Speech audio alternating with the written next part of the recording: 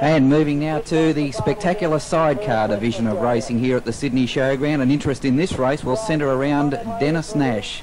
There's Gary Treloar on screen at the present time, but Dennis Nash only weeks ago at the Claremont Speedway in Perth won the Australian Sidecar Championship, and that's Dennis Nash going from position 1.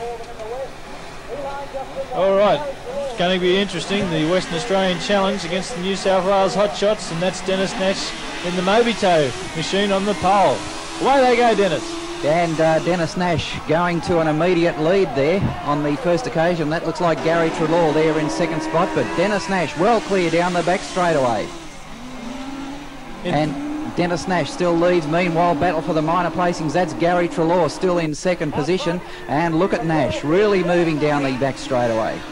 Yeah, Chris Fraser is in third position as they scoot around the track, and isn't it great to see the sidecars back in action? Certainly is, Stuart, and look at this, Dennis Nash really putting some distance in here between himself and second place getter Gary Treloar. There's Nash now down the back straightaway on the Nashmobile, as they call it in the Golden West, and Dennis Nash looks set to go on and take a win first up down the back straightaway once again.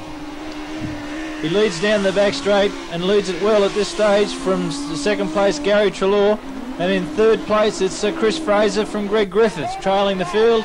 And there he is, Dennis Nash takes the first checkered flag for the night in the sidecar division. Ahead of Gary Treloar crossing and Chris Fraser. A close one for certainly was, and a new track record. Stuart going out to Dennis Nash. There he is on camera, and what a great performance. First up win, and 1 second off the existing track record, so a great win going out to the current Australian sidecar champion, Dennis Nash.